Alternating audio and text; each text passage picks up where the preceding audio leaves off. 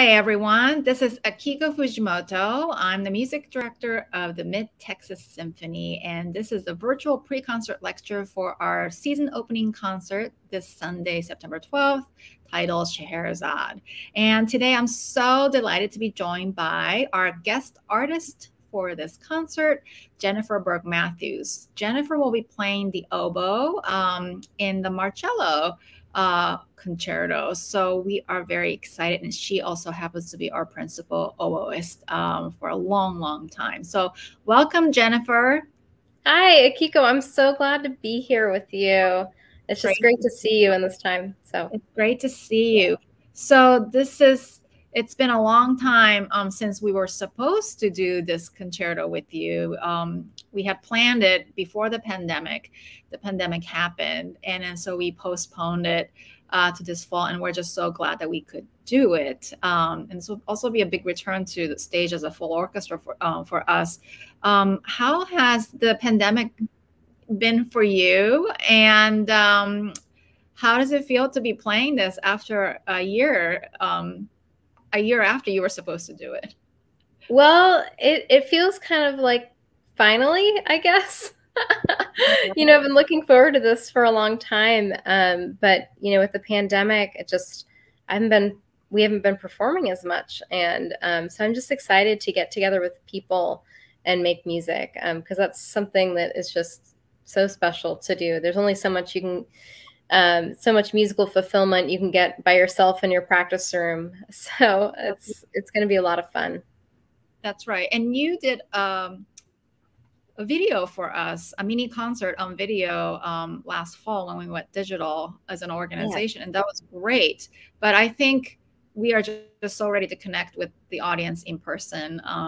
And we did some socially distanced concerts last spring, which were all great, but we're going to sit a little closer this time to each other. Mm-hmm. And it's just going to be a little closer to what we normally do. So, okay, well, let's talk about the concerto that you are bringing us by Benedetto Marcello. Tell us about it. Yes, and I'm glad you said Benedetto as opposed to Alessandro. Yeah. That's always a big fear. Let's talk about that. Yeah, well, there's two Italian brothers who wrote the same concerto. We're not sure who wrote it first or who even wrote it best, but one is in C minor and one is in D minor. And so it's one of those things you find with oboe players is, what team are you on? Are you on team D minor or team C minor? And I've had very, very wonderful teachers on either side. Okay. But one of my most formative teachers, John Ferrella, was a big stickler for the C minor. And so when I studied with him a little bit one summer at Tanglewood in high school, he introduced it to me in that key. And then again, he was my graduate school teacher. And so, yeah, I fell in love with it in that key as much as I love the D minor one. It's the one that I tend to stick to. That's great. Do you think, sometimes I get questions from patrons like, why are some things in certain keys? Do you think there's a reason why this piece works so well in C minor? Something about the character of it? Well, C in general, everything's in C.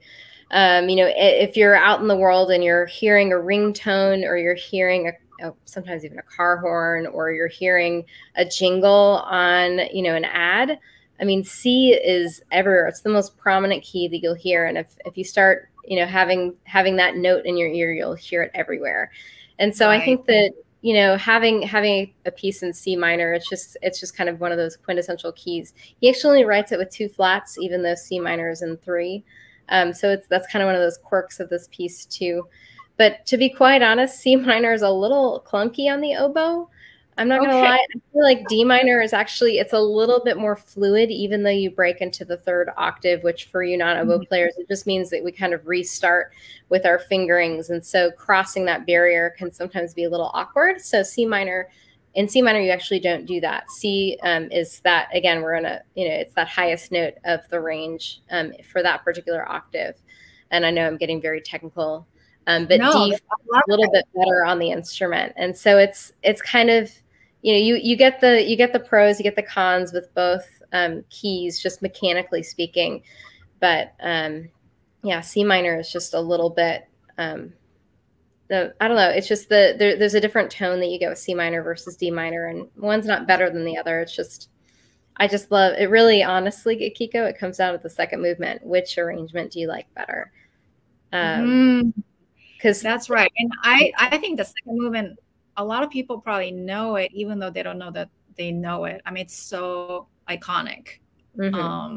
So let's break down each movement. I mean, how would you describe each movement with a big emphasis on the second? But yeah, the first movement is just kind of, it's very straightforward, and it just kind of marches along and has a lot of poise to it. And so, right. You kind of get a stateliness of this introduction that's very simple. I agree. I was going to say stately. That's a great description of that opening. Yeah. I'm really excited. Yeah, I'm telling you all my characters now, so you'll know this weekend. I'll be ready. Yeah. But then the second movement just has this sweet and yet very somber and painful sense to it, which is, probably accented by the fact, or accentuated by the fact that there's just not a whole lot of room to breathe, and so I look like I'm in pain too. So I think that might help the character there a little bit. But physically, the struggle is real. You know, there's a lot of, whenever I look at oboists, I feel like they're gonna combust. That they're gonna blow up because there's so much pressure, air pressure inside of them. But we are the beneficiaries of the beautiful sounds that come out of that, air pressure. But I mean, let's talk about that. I'm sure the oboe is an extremely difficult instrument to master. But are there specific things, I mean, besides reed making and all that stuff, like about the actual playing of that instrument that's unique to the oboe that you find challenging? Yes. And so I will actually challenge anyone watching with this, which is that, so the oboe is unique because our mouthpiece, the double reed, it's so teeny tiny. It's kind of like the distance, sorry, the mirroring effect here. It's almost just, like between my two fingernails is what I'm blowing through. And so there's no way you can ever blow all of that air that you take in to support support your notes, to support what you're doing. You can never blow all of it out through the instrument. So when I'm running out of air, it's not because I don't have air in my lungs. I actually have a ton of air still left in my lungs. It's that I don't have any fresh air. And so unlike pretty much any other instrument you see, we actually have to breathe out before we can breathe in. And so there's moments in this concerto where I actually exclusively breathe out. And then even though I've breathed out, I keep playing with just that residual air that's left in your lungs. And then I'll breathe in maybe a bar later. And so if you see me breathing back to back, and it's like she just took a breath, it's probably because I just huffed out and then I breathed in some fresh air right after that. And so, it's just one of those kind of quirks. And then you see that in the second movement where it's just, okay, I need fresh air in my lungs. And the only way to do that is to breathe out. And so it's one of those things you have to train yourself to do, because when you need more air, normally you just breathe in. And so with students, I have to train them, like breathe out, breathe out, breathe out. Because otherwise, if you just go, you're going to suffocate. So it's kind of, that's the biggest quirk, I would say. Wow.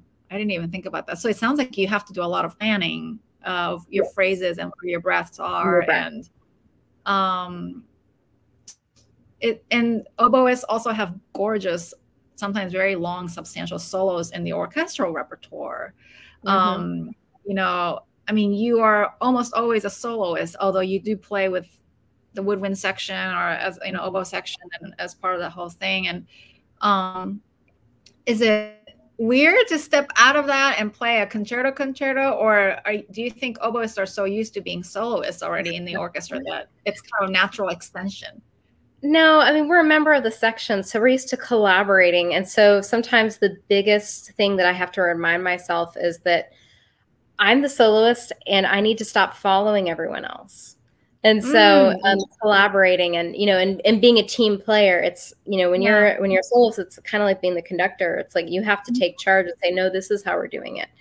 And so that's the big difference between stepping into the orchestra and stepping out, is really just owning the stage and making sure that, you know, I'm not compromising, so that I'm not compromising where my breaths are going to be if we're going too slow or too fast or anything like that. So, you know, that's the biggest difference. Now, we have a guest oboist to play the principal part in the rest of the concert, so you can focus on this concerto. But I think a lot of people are probably dying to know why we tune orchestras to the oboe at the beginning of every concert. Do you have an answer to that, or is this so obvious or such a tradition that it's not worth going there? Oh, it's always worth going there, Akiko. I mean, yes, it is tradition. It's tradition. So, you know, let's go back to the beginning of the orchestra. So it used to just be strings. And so, of course, that's why the concertmaster stands up and tunes the orchestra. If there was harpsichord with the orchestra, then, you know, that keyed instrument that is a fixed pitch, that's where you get your pitch, because they can't move. Same thing with oboe. The only way that we can tune our instrument is by scraping on the reed. Or clipping it shorter to make it sharper. So scraping generally makes it flatter, clipping sharper. I can't sit there in the orchestra. I mean, not that, you know, I haven't tried, you know, adjusting the tuning of my reed. I'm supposed to come in with it in tune. Yeah. And we don't adjust. If you were to take, you know, the middle part of the instrument apart, you actually, your bridge keys, the keys that connect across the joints, wouldn't connect. And then when you pressed a key, nothing would happen. So we can't do that. That's just not that's just not an option for us, adjusting like that. And so, yeah, so the orchestra tends to tune to the oboe because we have a fixed pitch instrument. So that's why. There's a reason for everything. Yep. I just like something special. So now, you happen to be from San Antonio originally, and then you came. After all the schooling, you came back, won an audition with the San Antonio Symphony, and you were a full-time member for a while. And now you are a director of development in the Air Force Village's Charitable Foundation. Yes. While you're still a principal oboist with the Mid-Texas Symphony. So tell us a little bit about what you do as a director of development there. So I have a really wonderful job with them. We're formerly Air Force Village, and so that's why we're the Air Force Village's Charitable Foundation. But basically, I like to tell people that I get to share really great news with people or scare them away. That's because I fundraise. And so I'm a fundraiser, and get the opportunity to help, you know, submit grant proposals and develop major gifts, estate giving, all that sort of thing. And then also, you know, help put on events and for the organization. And but basically what we do is we take care of retirees, both Air Force and non-Air Force, our residents that are living there. So it's a really great mission and cause. And, you know, we've got Alzheimer's care and research that we do on campus. And so it's very, very diverse in what I'm doing every day. And just, I don't know, it's a real treat to be able to be the director of that foundation. That's fantastic. Now, has San Antonio changed a lot since you were a kid here, and then you came back here as an adult? Has it changed a lot? I mean, you've changed a lot, obviously, in the meantime. So tell me what happened in the meantime after you left San Antonio. Where did you go? And then when you came back, how did you find the area? When I left, or I'd say when I was growing up, you know, the loop was Loop 410. And 1604 was more of a farm road. And so it's kind of interesting to come back, and all of a sudden the Pearl was just opening, and, you know, having the city really, really reaching not just to, but beyond 1604. And, you know, and that's actually where I'm working, is just outside 1604 at this wonderful retirement village in the Hill Country. So, you know, it's a totally different city in the fact that it's so much bigger, but it still feels like a small town. So the random person you meet, and it's like, oh, I knew your grandmother, and it's like, oh, that's random. So that's just how it is here. That's great. And where did you go in between? Where did you study? the oboe? I went to Indiana University specifically for oboe. They've got a great program there at the Jacobs School of Music. It's a really large place, but I went there for the teacher, Linda Stroman, and had the wonderful opportunity to also study a little bit with Roger Rowe, who's the English horn player in the Indianapolis Symphony Orchestra. And so it was nice to be able to study with both of them. He's actually from Texas, so he kind of got, where I was coming from. Yeah. And then for grad school, I went to New England Conservatory in Boston and did my master's and an extra graduate diploma there with John Ferrillo of the Boston Symphony. And so he's the one I was talking about earlier that loves the C minor concerto. And so it was nice to be able to do that with him. That's fabulous. And for those of us who are not oboists, how big of a shock is it to go from oboe to English horn and back to the oboe in one sitting or one concert? Sometimes you have to do both.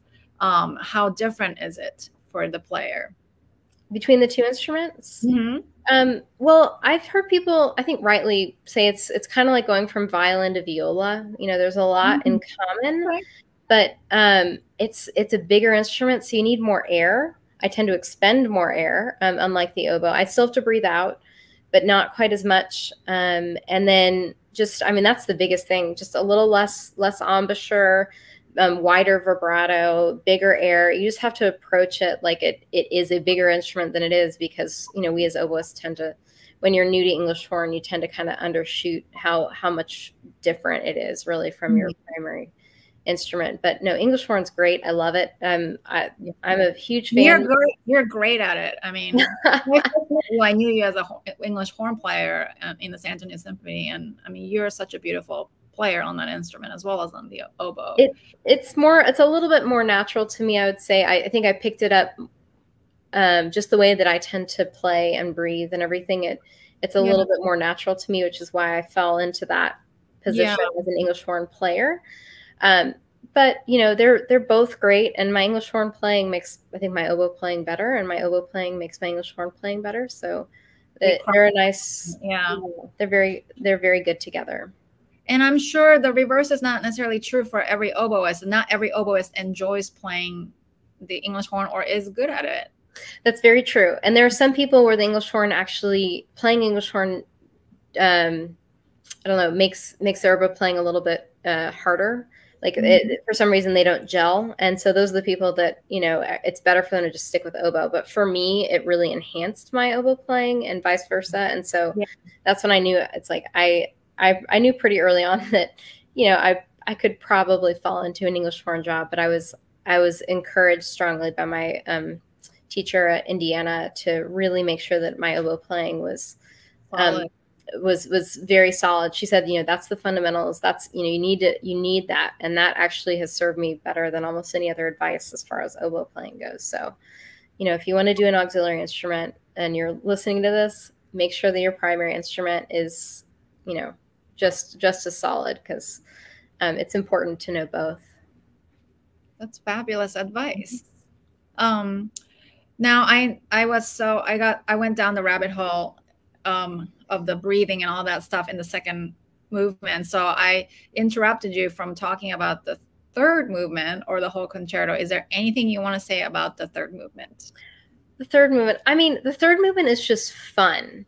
I think when I was a kid learning it for the first time, I was going, oh no, it's all the fast stuff. But like now that I'm playing it, it's just very jovial. And especially after that second movement, it's just kind of a breath of fresh air. And there's a lot of play between the oboe and the strings. Like I play something and then the strings kind of carry it, and then vice versa. And just a lot of back and forth. So it's a little bit more conversational, I'd say, especially after this giant monologue in the second movement. So that's a good way to put it. Yeah. Second movement, it's fun. Monologue. Yeah. But the outer movements are very much a conversation with the orchestra, strings of the orchestra.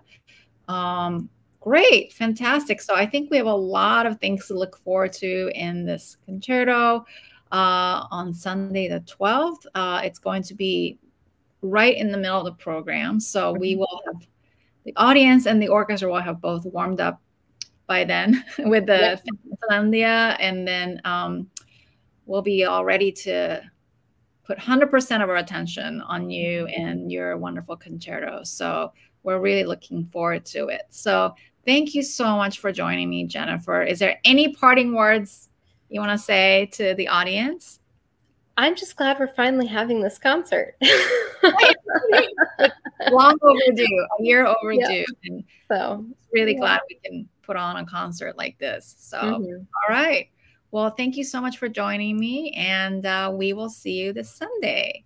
All right. Well, I will leave you to it. I know you've got more to talk about. So yeah. All right. Thank you, Jennifer. Bye. Bye. So that was Jennifer Berg Matthews, who will be our soloist for the Marcello Oboe Concerto this Sunday. As Jennifer said, I did want to talk about the other two pieces of this program. The first piece, as I mentioned, is Sibelius Finlandia. For those of you who are new to this piece, this is about an 8-minute piece, probably one of the most beloved pieces by this composer, who has really become synonymous with the country of Finland. And I think you can kind of say that this is almost an unofficial national anthem of Finland. And there's a good reason for that, aside from it being a great piece. And that's the origin of the composition. When Sibelius wrote it, Finland was still part of the Russian Empire. And he wrote it for a public event that was a celebration of spring, something very innocuous, but it was really to rally people's spirits to work toward independence of Finland as a country. So he really wrote it to give people of Finland courage and pride. And it's an outstanding piece that accomplishes both of those sentiments immensely. It opens very dark and ominous with a brass chorale, very almost sinister sounding. And that's because this is the portion of the piece where he is describing the Finnish people's struggle against the Russians. And eventually the music breaks into a dark march, fast-paced and still kind of ominous, but it is a march, kind of militaristic. And then it gives way to the same rhythm of the march, but in a major key. And suddenly the march becomes a joyful, triumphant march. And we, those of us listening are thinking, what's going on? And it grows in excitement and just great energy accumulating. And then it bursts forth into a very calm, serene section of the piece that I think will be very familiar to many people. And that this is when he introduces the tune that made Finlandia so famous. It sounds like a hymn. There are no words to the original composition, even though later it became so popular that Sibelius extracted this hymn section. There were words added, and now it's known as a Finlandia hymn. But at the time, it was part of this instrumental composition. I bet all of us can hum it, even if we didn't know that it was from the piece Finlandia. It is played by various different sections of the orchestra, just very calmly, quietly. But it is later combined with the march. It shows that the people of Finland have triumphed through music, literally. And that dark, somber, aggressive march that we heard in the second section is just very happy now. And it goes to a very, very climactic ending. And at the very end, you will hear the Finlandia hymn tune spread over a very grandiose chorale by the brass section. And so you'll hear it one more time. So it is an extremely well-paced, well-crafted piece, about 8-minute piece, as I said. And we chose this partially because we were truly looking forward to returning to the stage as a full orchestra. Many of you know that we performed in person last spring, several concerts, but with reduced forces, with a chamber orchestra or chamber ensembles, and with limited in-person audience. And that was all very, very exciting at the time, but we really missed our audience and each other, as a full orchestra. So we wanted to play this for you to open our new season. Hopefully what is to be our exit from the pandemic. Kind of, this is a big group hug for both us and the audience. So that will be very exciting. After the intermission, after Jennifer's concerto and the intermission, we will play a very virtuosic tour de force piece called Scheherazade. This is by Rimsky-Korsakov, the great Russian composer. And Rimsky-Korsakov was not only a great composer, but he was an amazing orchestrator. He knew how to combine instruments of the orchestra in such a way that it created the best effect. And he knew how to use each instrument to its greatest advantage, strength, and to how to combine them to create new colors. And speaking of colors, he had a condition, I think synesthesia, where he associates colors with sounds. So he was very attuned. All his senses were very attuned to the colors of different instruments in the orchestra. And he even wrote a treatise on orchestration. From what I understand, it's not just about each instrument's range and quirks and the mechanics, but it's also about the combinations, the different colors that combinations of instruments create. So he knew the orchestra as an instrument intimately, and he knew how to use it. And, I can't think of another piece that showcases each section of the orchestra so well. It is like almost a concerto for the orchestra. Everybody has big tunes or solo moments. They come in and out, and there are some really important, amazing individual solos as well as section solos.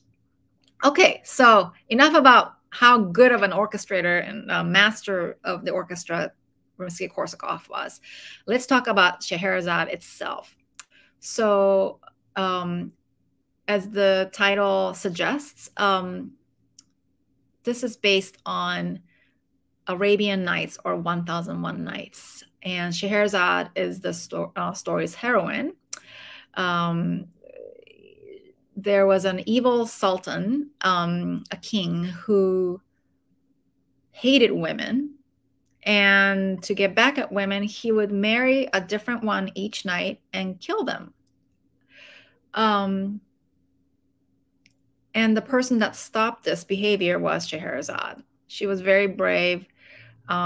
She went to marry him, and to keep his interest and keep him from killing her, she told a different story for 1001 nights to him that were all so amazing and enticing that he kept her alive and he kept listening to her. So this was somebody of immense intellect and courage. And Rimsky-Korsakov assigns a specific instrument to Scheherazade. Or shall I say a theme? But for Scheherazade, it's not just a theme of Scheherazade, but also a specific instrument, and that's the violin. The solo violin played by the concertmaster, our concertmaster is Craig Sorgi, plays the voice of Scheherazade throughout the piece, and her theme is interwoven through her different stories. We also have a specific theme assigned to the Sultan, and that opens the entire piece in the first movement. It's a very ominous, actually, I guess we chose two pieces that start very ominously, but you'll hear the low brass kind of reaching really low and deep and blaring out the Sultan's theme. Now, if you're at the concert, remember the Sultan's theme at the very beginning, because it also closes the piece after about 45 minutes. Now, obviously, Rimsky-Korsakov couldn't have written a different piece for each of the 1001 Nights because he would have run out of time, or the concert would have been too long. So he chose 4 stories that Scheherazade told, and he created a movement of music for each of the 4 stories. First one is about Sinbad the sailor. He was the voyager of the 7 seas, and he goes on various adventures on the sea, and you can hear the waves, da da da da da da, this arpeggio in the low strings happening throughout the movement, and you'll hear solo instruments, solo horns, solo flute, various soloists kind of floating on top of the waves, as if it's Sinbad, the sailor himself, kind of looking out at the sea on a calm day. But most of the piece is not calm. It's the waves are crashing. They're very wild. They get very high and tall and loud, and it's a very exciting, evocative movement. It ends soft though, so I think his adventures concluded on a peaceful note. But nonetheless, it's a very exciting movement. The second movement is about a prince who, through a series of unfortunate events, had to go into hiding. He was a prince of a very powerful king, and the king was killed by his enemies, and his enemies were going to next go after the prince. So he had to go into hiding. So what he did was he shaved, he cut his hair off, he ripped his clothes off, and pretended to be a calendar, or a holy man who takes the oath of poverty. So very, very poor but holy person that, prays and stands at the gate of the city gate begging for food and things, but still a very holy person, a mystical figure. And as he's standing at the city gate, he runs into, or a couple other calendars find him, and they say, hey, what's going on? So the 3 of them get together and they go on various adventures. And that's what this movement is about. Now, this movement is very, very interesting. Of course, we begin with Scheherazade saying once upon a time, played by the concertmaster. And then we have a very forlorn, sad-sounding bassoon solo, kind of lamenting. And this lament is followed by several other instruments, including the oboe. And then suddenly we have something that sounds like an interruption. And the trombone, the second trombone, announces something that sounds like an arrival. Yum, ba-dum, ba-da-da-da-dum, ba-dum. And so you know something's going to happen. So as you can tell, this second movement is chopped up into different movements, but all connected. And we play it all at once, connected with no interruption, but it is in different chunks. And from then on, you will hear all this adventurous music, marches, and something that sounds like fife and drum. And there is a section in the middle where the whole orchestra stops, and the string orchestra, they play pizzicato, which means plucked, instead of playing arco with their bows. And they do this series of dum bum bum bum bum bum bum bum bum bum bum. They just vamp on pizzicato. And above that, a clarinet solo plays something that sounds like a snake charmer, if I may say so. Something that sounds like someone is twirling round and round. And I've heard that this is a reference to a whirling dervish, somebody, whose ceremony requires them to go round and round to pray and to reach a sort of level of enlightenment. So we could be witnessing musically a whirling dervish spinning around and around. But it's a very virtuosic solo from the principal clarinetist. And very exciting. And we go back and forth on these adventures and the whirling dervish music. And at the end, It ends on a somber note, but very powerful, showing that Prince Calendar, he probably succeeded in staying safe and fleeing from his enemies and hiding his identity. But life as a Calendar is not easy, not like being a prince. So it ends on a very sharp, decisive note. From here, we go to the third movement, and this is a love story. This is sort of the de facto slow movement of this piece, 4-movement piece. Scheherazade is kind of like a symphony, 4-movement symphony. So this is kind of a slow movement. It's the love story between a prince and princess who were geographically challenged. One was in Persia, and the other was in China. And they were also challenged by their parents, in that their parents told them that they have to marry who is chosen for them, that they cannot marry for love, somebody that they chose. So these two individuals separately defy their parents. They're locked up by their parents for defying them, but they stick to their guns and say, I am not going to marry who you pick. So what are we going to do? Well, for some magical reason, this is why fairy tales are fantastic, they meet, but they meet each other in a dream. So the first half of this piece is incredibly dreamy, very sensuous, romantic piece. The theme is first played by the violins, both violin sections, 1 and 2. So all 20 players playing this beautiful, lush melody. It's really gorgeous music and serene and dreamy, just overall. And it, of course, goes through some trials and tribulations, but it ends on this sweet note.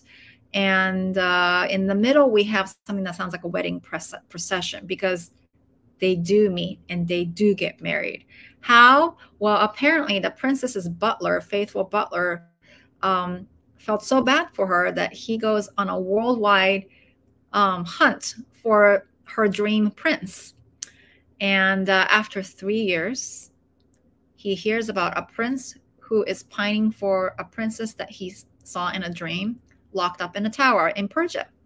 So through some amazing connections, he finds this tower. He helps the prince escape the tower, and together they go to China so that he can meet this princess.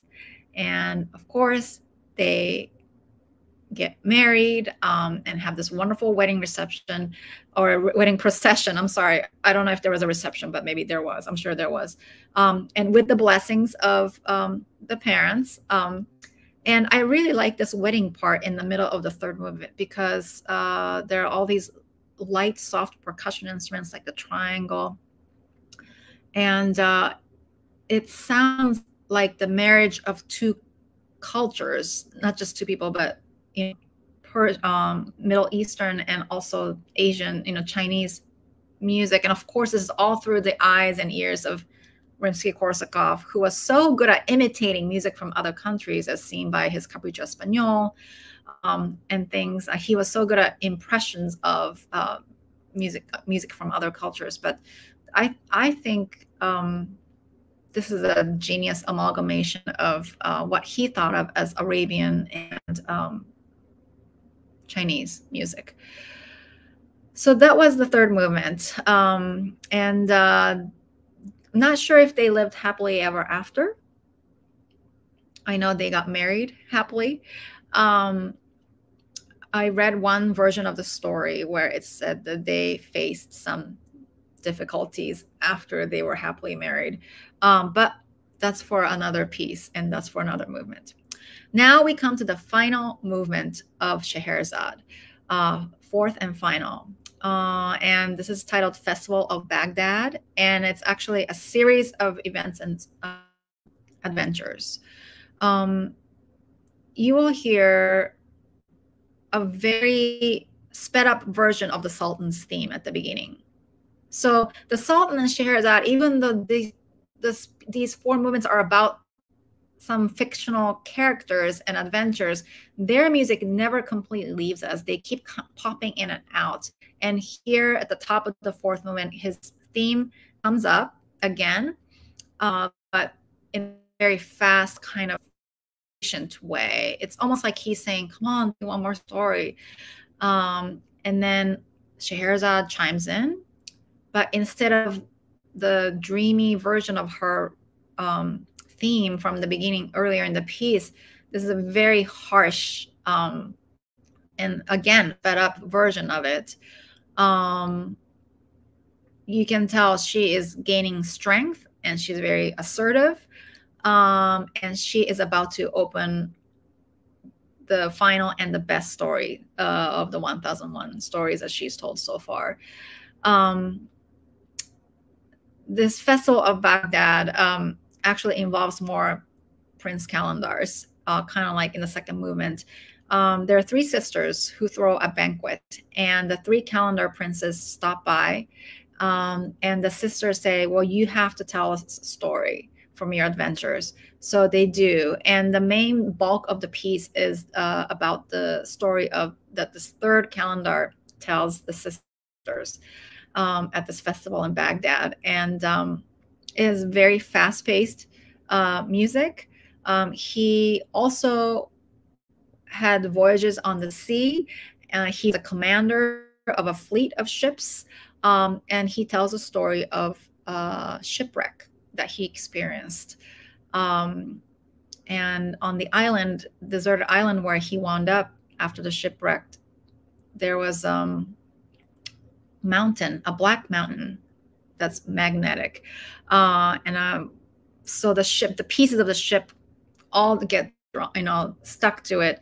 It's very dramatic. Rimsky-Korsakov's music doesn't describe the story at all. But what it does do, I mean, it has the general ambiance, but it's not describing what happens to this a shipwreck, word for word at all.